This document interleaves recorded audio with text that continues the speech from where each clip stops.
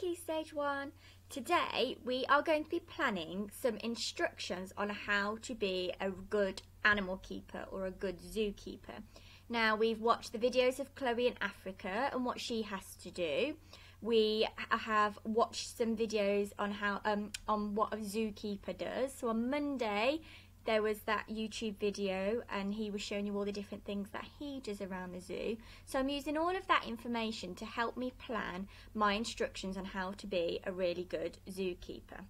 So you can see on the screen here I have got a little word mat, and these are called time conjunctions. Now if you think back to a set of instructions you might have read or looked at before, these are the words that come at the beginning of your sentences. For example, first, then, next, after, those types of words. So I've put them here for you to see. And those are what we're going to use, as well as those imperative verbs that we've been looking at this week as well. Now, can you remember what an imperative verb is? Really hope you do. It is a bossy word. It's a word that tells you what to do.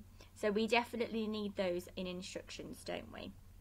So let's have a look. Now, in your red books, you can set it out. You can do a little grid like that with time conjunctions, imperative verbs, and then the instruction at the top.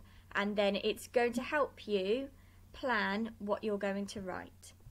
So I'm going to write an example for you today. Then you're going to go and have a go. And tomorrow we're going to use this to write up our instructions. Okay, right, so to begin with, I don't think I'm going to use the word finally as the first time conjunction, because finally comes at the end. You wouldn't find it at the beginning of a set of instructions. So I think the most sensible one to do first is first. So I'm going to write first. That's going to be the time conjunction I'm going to use. Now, my imperative verb has got to be a bossy word. So I'm thinking about what an animal keeper has to do. So first, they need to check, and then what are they going to do? What's the instruction? So first, check, and then they need to check the animals are safe in their enclosures, in their cages that they kept in. First, check, and then the animals are safe in their enclosures. So the enclosures are the spaces that they kept. Right, so that's my first one. What do animal keepers need to do? Now you're always going to be looking back at your notes that you should have made.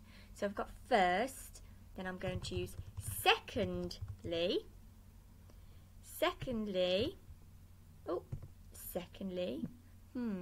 what do animal keepers need to do after that? So they've checked the animals are there.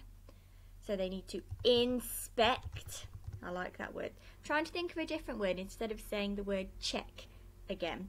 So inspect the animals for any injuries.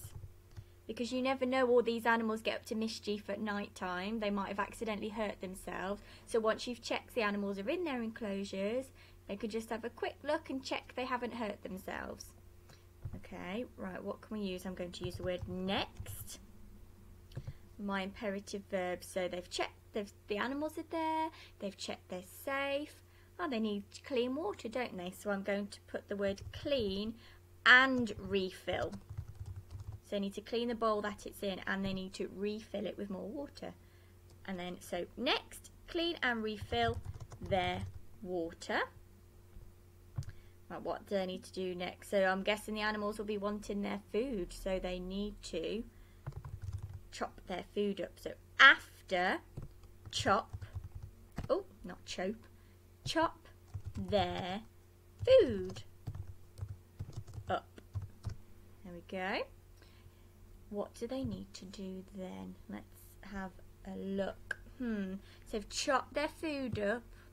Can you help me? What do they need to do next? Well, I bet where they've been sleeping and where they've been going to the toilet is rather smelly, so they need to clean that as well, don't they? What time conjunction could I use? I'm going to use next again. I'm not using next. I'm not using them all after each other. Forgetting my commas. Next, wash, and then it's going to be their sleeping and toilet areas. So you usually see them, if you've been to the zoo, they get a huge hose, don't they, and they wash it all down.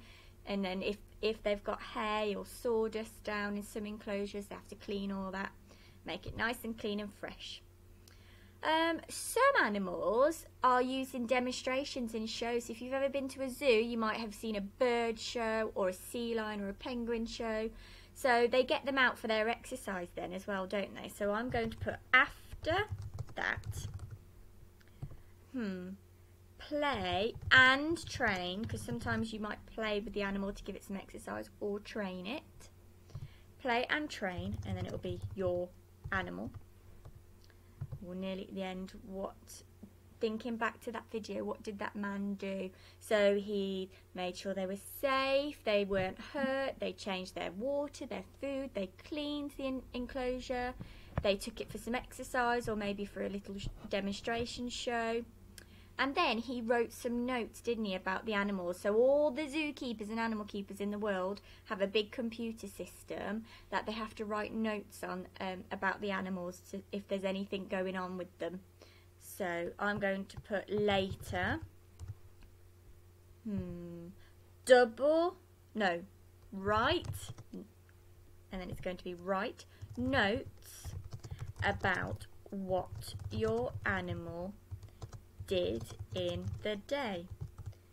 Because then if you're not in work the next day, maybe somebody can look and think, oh, what did that animal do yesterday? Or this animal wasn't feeling very well today. They'll be able to write it in their notes and tell the other animal keepers. Okay, and then the word I'm going to use is finally.